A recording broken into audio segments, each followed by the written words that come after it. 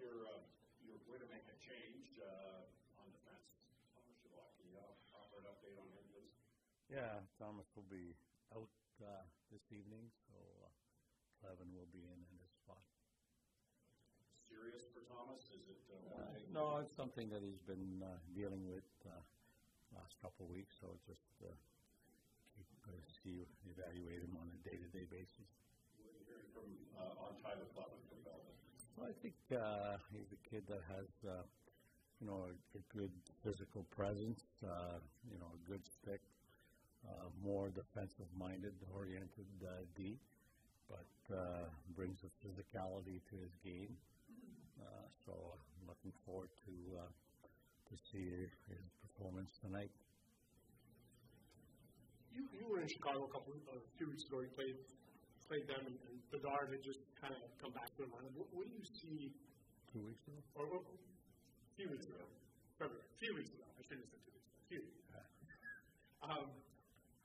What do you remember seeing out of him, and what's the challenge for you guys as a group?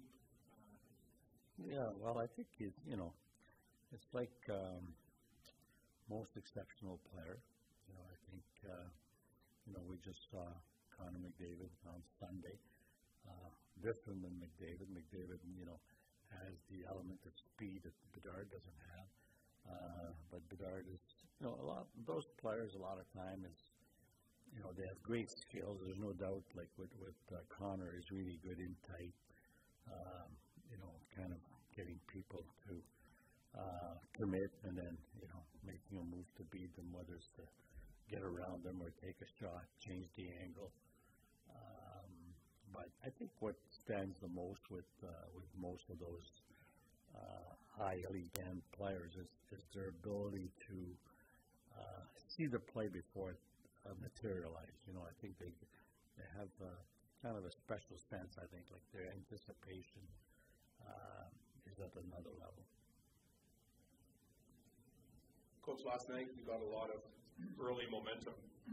How important is that pushing forward as you get down the stretch to come out and establish something early in the game? Well, I think it's important, but when I look back at the game from last night, those goals were really good execution. It wasn't bad goaltending. Like sometimes you get bad, you score bad goals, but I really got to say that we had several of those goals were created by good forechecking, good finishing checks.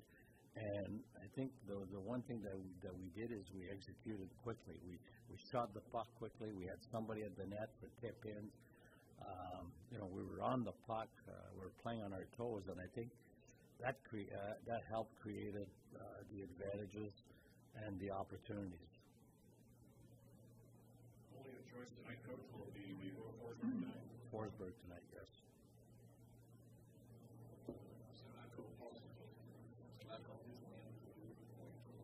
Pardon?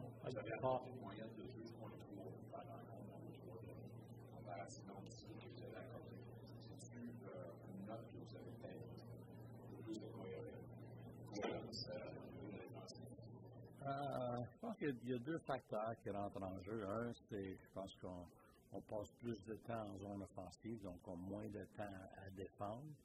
Et deuxièmement, je pense que notre gardien de but a fait les arrêts pris, je pense que c'est important.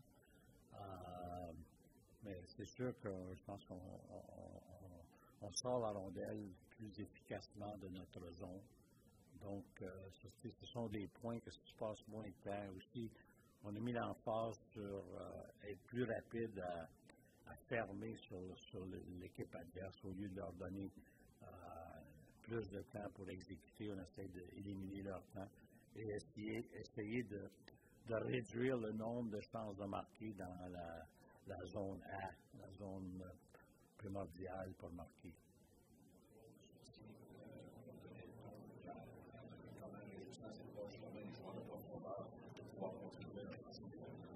Bien, c'est sûr, c'est important. C'est un peu comme, je pense, c'est samedi à Jersey, lorsque Mathieu Joseph a marqué un but en désavantage numérique. Tu as besoin de production de tes joueurs de soutien dans une saison, mais même en séries éliminatoires, souvent, ces joueurs-là, à un certain moment, font une différence.